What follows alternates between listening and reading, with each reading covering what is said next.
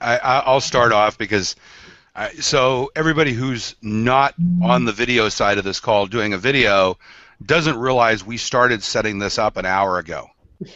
And I think that's the indication. By the way, I think Google has amazing tools, and I think Google is looking to continue to provide this kind of service as something free. But again, remember back to what I said earlier.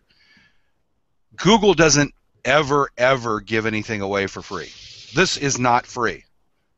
If you think this is free, you are wildly deceived. There was a great article about 2.5 years ago in Newsweek, back when they actually published a magazine. This guy wrote a column and he said, Google are the Dutch, we're the Indians, and we're selling Manhattan for beads. And his point was, Google gives us these great trinkets and we use them, but they're gathering information. By the way, Google has the right, and you clicked on this when you accepted this, they have the right to record and analyze everything that's said on this. And in fact, they are using that to build their transcription engine. Google also received a patent last year to deliver advertising based on what's said in a conversation, and that's why all of these conversations go through Google servers.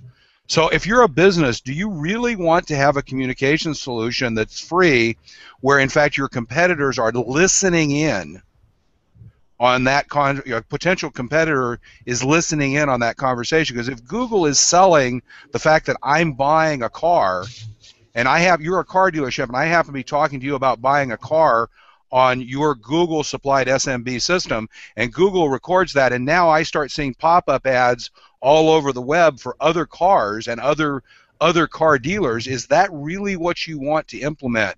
And I think that's the biggest thing. You have to think about cost. Nothing is free. You pay for it one way or another.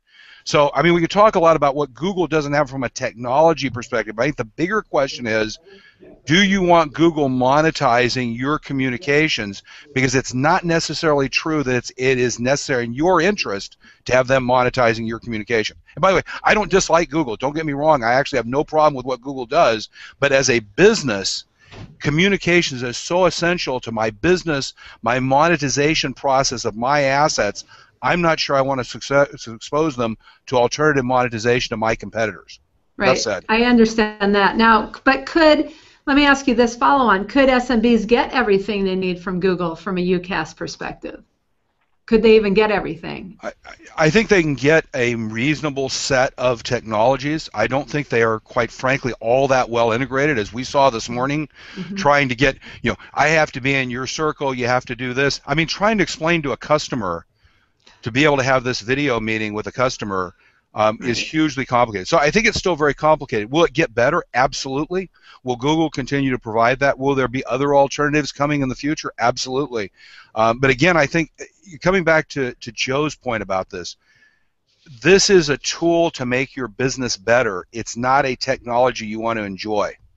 And therefore, if you pay $10 a month or $20 a month for something, and if you can get it for free, but it costs your employees 15 minutes a month to use it, and your employees cost you $150 an hour, you didn't make money off it. It wasn't a good business decision. So I think the question is, Google, the technology is still not well integrated. You can do things. I use Google Voice for my office number. I like it, but again, I'm not sure I would recommend to a larger SMB that this was the choice to make for your total communication system today. Clear. Yeah, that's clear. I was going to say the same exact thing. I use Google Voice and I love it and it's wonderful, but I'm a one-person operation. If I had 15 people, it probably wouldn't be the right type of solution. But also, we don't know about the security, the privacy, confidentiality, integration, all those things. I mean, Google is wonderful for what it does, but it's not offering an enterprise-grade solution right now, and it's not even saying that it is. I think. Please finish. Well, I think there's another psychological point to be made here. If I'm using a business application like inventory control, I must use the company's inventory control. But when I'm using a communications application, I'm the end user way out on the edge, and somebody starts to explain it to me, and it's clunky and it's hard, what I do is I just ignore it. I just ignore it, and I come around the backside and I call somebody on a copper wire or something like that. Right. And so the adoption is very different when you talk about communication. And I think the important point, Joe, that you've made there is the value of UC is in both hard and soft benefits. It's hard benefits, moving calls over to SIP, eliminating long distance meeting, managing conferencing. It's the soft benefits of saving people time in the business and being able to be more productive. So if your business is going to grow over the next 3 to 4 years, 5 years, your business is going to grow 20%, you don't have to hire 20% more people. If the solution you give people they don't use, you're not going to get those benefits. You're not going to get the cost reductions.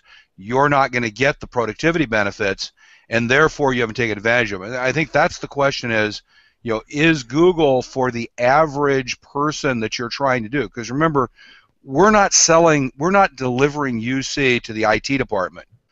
We're delivering it to our entire employee base. We're delivering it to that salesman who doesn't really care about technology. They care about booking an order. We're that service technician. Those people, their adoption characteristics are as critical. And I think the challenge is Google tools for us are great, but that's because we're those techno-weenies.